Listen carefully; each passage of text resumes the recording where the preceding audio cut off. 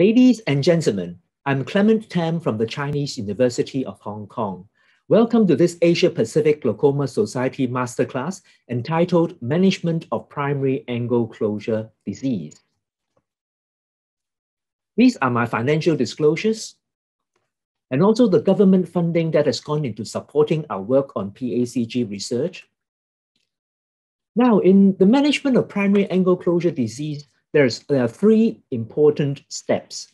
In the first step, we try to open up all appositionally closed portions of the angle as far as we can. If the intraocular pressure is still uncontrolled, then we start topical medications. And if IOP is still not controlled by maximally tolerated medications, then we consider proceeding to further surgery. There are at least three ways we can use to open up appositionally closed portions of the angle, and these include laser peripheral iridotomy, argon laser peripheral iridoplasty, ALPI, to open up residual appositionally closed segments of the angle after iridotomy, and also finally lens extraction. Now, the word primary in primary angle closure disease can be misleading because this word usually implies that there are no unknown underlying causes or mechanisms leading to the disease. But in primary angle closure disease, actually, there are at least several known mechanisms, and these include pupil block, plateau iris syndrome, lens-related mechanism, and also possibly choroidal pressures. And the lens-related mechanism may include the anterior-posterior position of the lens, the thickness of the lens, as well as acute lens swelling. Now, this figure here tries to conceptualize the mechanisms leading to angle closure in different eyes. So the x-axis, we've got four separate eyes here, and the height of this column represents the anatomical predisposition to angle closure. You can see that the different colors represent the different mechanisms leading to angle closure. And say, for example, for eye number 3 here, plateau iris is the main contributing mechanism causing angle closure, whereas in eye number 4, the lens thickness is the main mechanism leading to angle closure. And the higher is this column, the greater is the risk of progression along the spectrum of angle closure disease. Now, in this second figure here, it looks very similar, but this time it is actually the same eye, but going through different ages. That means at different age, at different time points. You can see that with increasing age, there's increasing predisposition to angle closure. And this is very largely because of the increase in lens thickness. And with an increase in lens thickness, there's also possibly an increase in pupillary block component. So the risk of angle closure increases with age and with time. Now, in the next two slides, I'll try to summarize a management algorithm for primary angle closure disease based on the type of angle closure. Now, in this very first slide, it is a hypothetical situation in which 360 degrees of the angle is completely appositionally closed, with ocular hypertension with or without glaucomatous optic neuropathy. In this situation, if you are able to deepen the anterior chamber and widen the drainage angle, chances are that the trabecular measure can be once again accessible to aqueous drainage. So you may not need to do anything further after you have opened up the drainage angle. Now, in this situation, if there is visually significant cataract, then you may consider cataract extraction. If there is still persistent appositional angle closure with plateau iris syndrome after the cataract extraction, you may consider argon laser peripheral iridoplasty. On the other hand, if there is no visually significant cataract, you may start with laser peripheral iridotomy to eliminate any pupillary block. If there is persistent appositional angle closure with ocular hypertension after iridotomy, then you have to decide whether plateau iris syndrome or the lens being the main mechanism leading to angle closure, and you have to treat accordingly. Now, in this second slide here, this is another hypothetical situation in which 360 degrees of the drainage angle is completely synechially closed. So this is the other end of the clinical spectrum. Once again, there's ocular hypertension with or without glaucomatous optic neuropathy. So in this scenario, if there is visually significant cataract, then you proceed to cataract extraction. But just by opening up, by widening the drainage angle, the peripheral anterior synechia may still be blocking aqueous drainage. So very likely, you may need another intraocular pressure lowering procedure combined with the cataract extraction in order to bypass the blocked filtration site. And in this situation, you may consider goniosynechiolysis, various forms of cyclophotocoagulation. You may consider combining the cataract extraction with MIGS where appropriate, combining with trabeculectomy, or perhaps even with glaucoma drainage device implantation.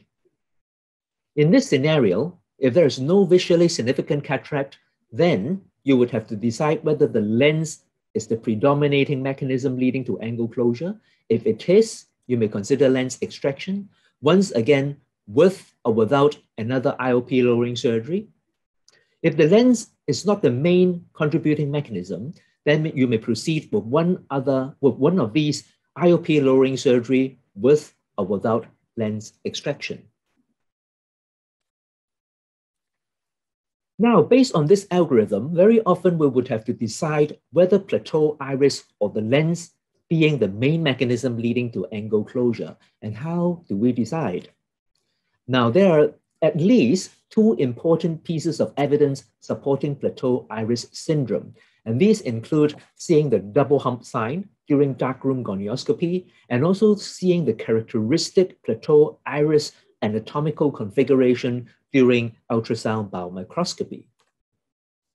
Now, in this darkroom gonioscopic view of this particular drainage angle, you can see that there is no trabecular meshwork structures visible, so the drainage angle is closed, and this is after laser peripheral iridotomy.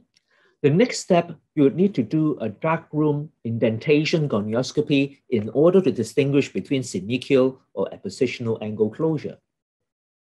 Now, with indentation, you can see that now the trabecular meshwork is revealed with the angle opened, and so this is a case of appositional angle closure. And the other very important feature you can see here is what we would call the double hump sign. You can see that the iris is raised up over here. There's a small hill over here, and then it dips down into a valley, and then it once again rises up over another small hill before it dips into the drainage angle. So it is in the form of a double hump. And the reason for this double hump is because more centrally, the iris is being draped over a very prominent and anteriorly positioned lens.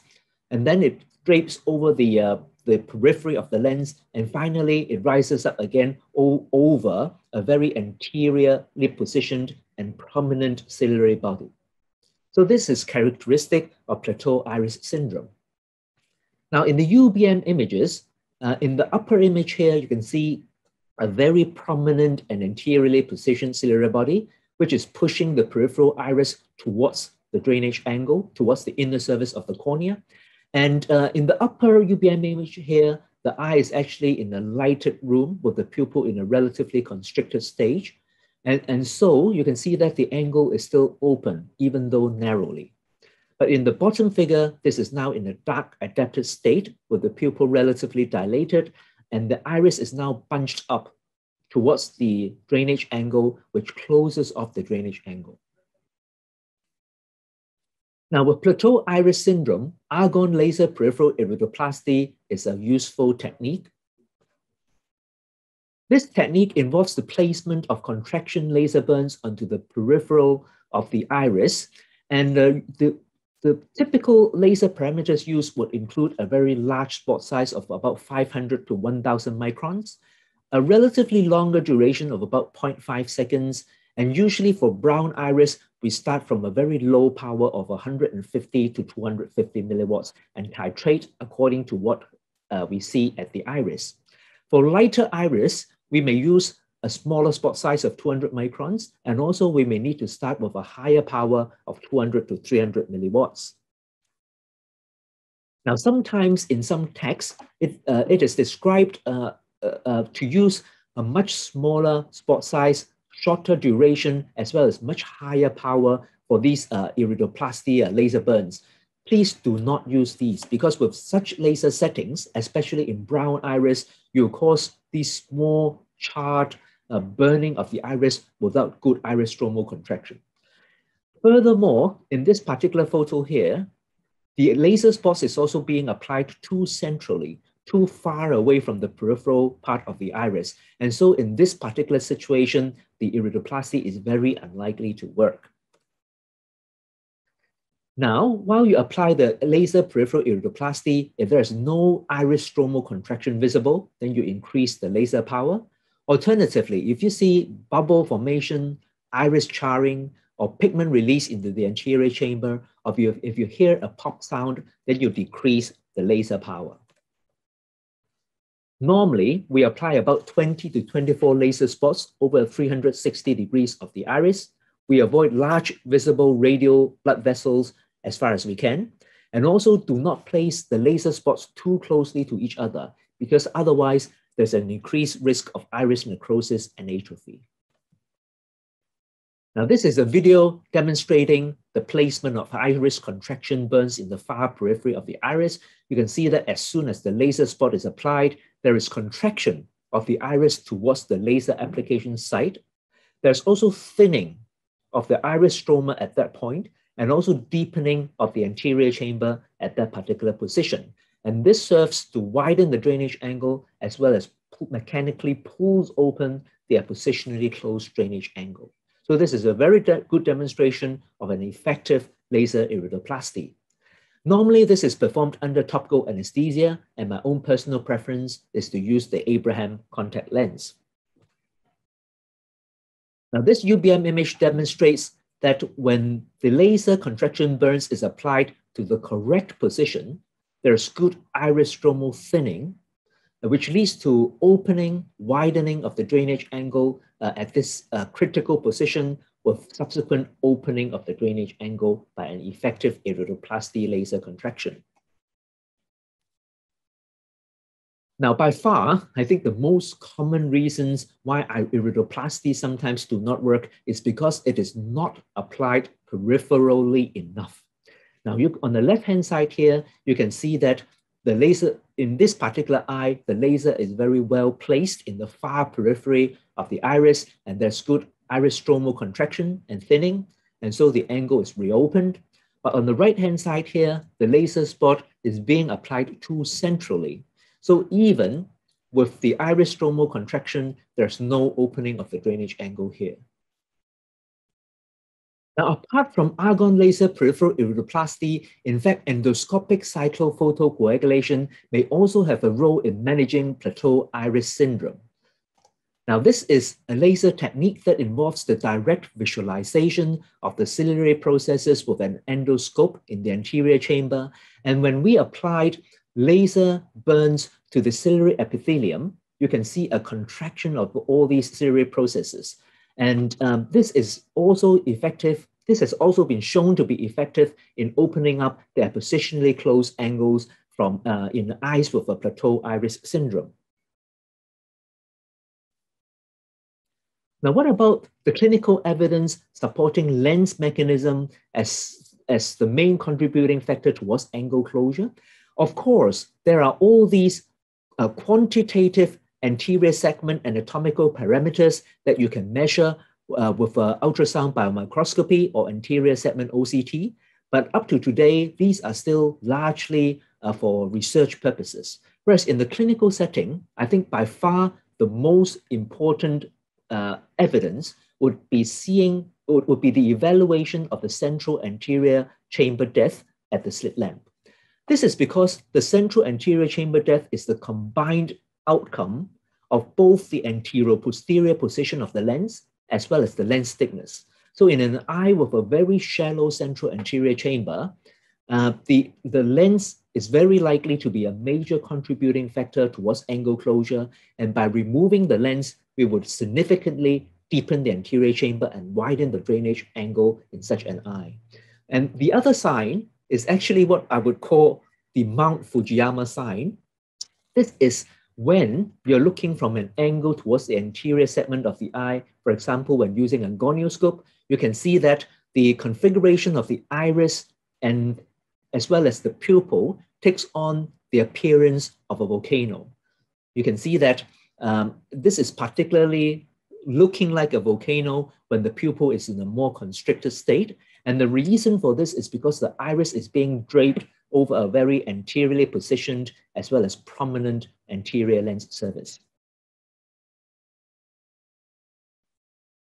Now, just now, when we were talking about the management algorithm, we mentioned that sometimes with lens extraction or cataract extraction alone, it is not sufficient, and we may need to combine it with other IOP lowering surgery. So what would be my personal choice for this other IOP lowering surgery? Before I move on to that, first of all, we know that lens extraction is often the first intervention of choice in primary angle closure disease, especially when visually significant cataract is present, and also when the lens is considered a major contributing factor to angle closure and intraocular pressure reduction is required. But lens extraction alone may not be sufficient if there is very advanced glaucomatous optic neuropathy necessitating a very low target intraocular pressure, or when there is grossly uncontrolled intraocular pressure. Now, this figure here shows my own personal lens extraction treatment spectrum. Usually for eyes in which you don't need a large extent of IOP reduction, I may perform just phacoemulsification alone. If I need more IOP or drug reduction, then I consider combining it with combining phaco with endoscopic cyclophotocoagulation. Of course, this is my own personal choice, and there are other options that are available that we have touched on earlier on. And then finally, if I want more or less maximum IOP reduction, then I'll do combined phacotrabeculectomy. You can see that as we move from left to right in this treatment spectrum, there is increasing IOP reduction, but at the same time, there's also increasing invasiveness, increasing surgical risk, as well as increasing surgical time. Now, endoscopic cyclophotocoagulation involves the placement of diode laser burns of continuous wave energy at 810 nanometers during direct visualization of the ciliary processes. Now, this animation here shows you how this procedure is done. Usually when it is combined with cataract extraction after lens implantation, you can deepen the anterior chamber with viscoelastic. Then with the endoscope in the anterior chamber, you can directly visualize the ciliary processes, and then you can apply laser over the ciliary processes. As soon as the laser is applied, there is whitening of the ciliary epithelium and also contraction of the ciliary processes. And it is very important that we try to apply, to cover the complete epithelial surface with the laser marks. You can see that the whitening needs to cover the ciliary processes, all of the ciliary processes, as well as the valleys in between the ciliary processes. Now, this is a pilot randomized controlled trial that we have conducted in Hong Kong, comparing phacoemulsification alone versus combined phaco-ECP in PACG eyes. The orange line here represents those eyes, the mean intraocular pressure of those eyes treated with phaco-ECP over a course of 24 months after the initial surgery, while the blue line represents the mean intraocular pressure of those eyes treated by phacoemulsification alone. Now, in this second figure, now we are looking at the mean number of drugs required by these eyes. And once again, the orange line represents those eyes treated by phaco-ECP, while the blue line represents those eyes treated by phacoemulsification alone. Now, this very similar graph is actually from another much earlier randomized controlled trial conducted by our group, comparing phacoemulsification alone versus combined phacotrabeculectomy in medically uncontrolled primary angle closure glaucoma eyes with coexisting cataract. And you can see that just by performing the phacoemulsification alone, there's a very good intraocular pressure reduction, which is maintained well over 24 months. With combined phacotrabeculectomy, there is additional IOP lowering, and this additional benefits is also well maintained over at least 24 months after surgery. And if you look at the drug requirements for these eyes, once again, with phacoemulsification alone, there is very good drug reduction, whereas with combined phacotrabeculectomy, there's additional reduction in drug requirements, which is also well maintained over at least 24 months after surgery. Now, in this table here, I'm trying to compare phacoemulsification versus combined phaco-ECP and also phacotrabeculectomy in PACG eyes. First of all, I must acknowledge that this is not a scientific comparison because I'm now pulling the data from two completely separate and independent randomized controlled trials. But at least I think this table should give you a rough idea as to how these three procedures compare with each other. In terms of mean IOP reduction at 2 years after surgery, phacoemulsification reduces IOP by over 21%, phaco-ECP by over 27%, while combined phacotrabeculectomy reduced IOP very significantly by well over 40%. In terms of drug reduction, phacoemulsification reduces IOP by over 32%, phaco-ECP reduces IOP by over 48%, while phacotrabeculectomy reduces IOP by over 83%. But of course, with combined phacotrabeculectomy, it is a much more invasive and much more major surgery compared to the other two, and so it is associated with a greater risk of surgical complications, both intraoperatively and postoperatively. Whereas with phacoemulsification alone, there's a greater chance that additional filtration surgery would be required within 2 years after the first intervention, as compared to phaco-ECP or phacotrabeculectomy. So this table summarizes very well my own personal lens extraction treatment spectrum, progressing from phacoemulsification to phaco-ECP to combined phacotrabeculectomy with increasing intraocular pressure reduction as well as increasing invasiveness, surgical risk, and time when we move from left to right. Now, in making a final surgical decision, there are at least two very important factors we have to consider. The very first question we have to ask is how much IOP and or drug reduction is required. Of course, to answer this question, we have to look at the preoperative IOP and the number of drugs the patient is on before surgery. The glaucoma stage as well as the target IOP has also to be taken into consideration. And of course, the patient's age and the rate of glaucomatous progression must be considered as well. The second question we have to answer is how much surgical risk the patient and the surgeon can accept. Of course, to answer this question, we have to look at the status of the operated eye as well as the fellow eye. For example, if this is the only eye of the patient may be reluctant to undergo interventions with higher risk of surgical complications. Furthermore, we have to look at the patient's visual requirement, which includes the patient's work as well as hobbies. I think at the end of the day, it is extremely important that we give sufficient seat time to our patients and to thoroughly discuss the pros, cons, and risk of these different procedures with our patients before arriving at a final surgical decision with our patient.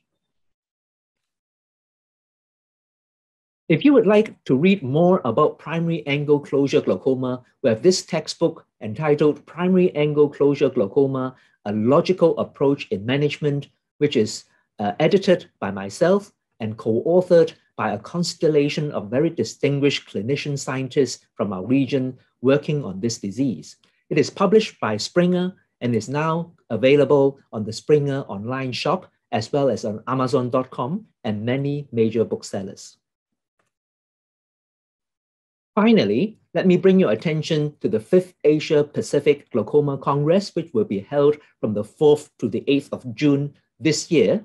But if you are interested in contents other than glaucoma, then please do mark your diary for the APAO 2021, which is the first ever completely virtual APAO Congress from the 5th to the 11th of September 2021. Thank you very much for your kind attention and time, and I very much look forward to discussing primary angle closure glaucoma with you in the next discussion session. Thank you once again.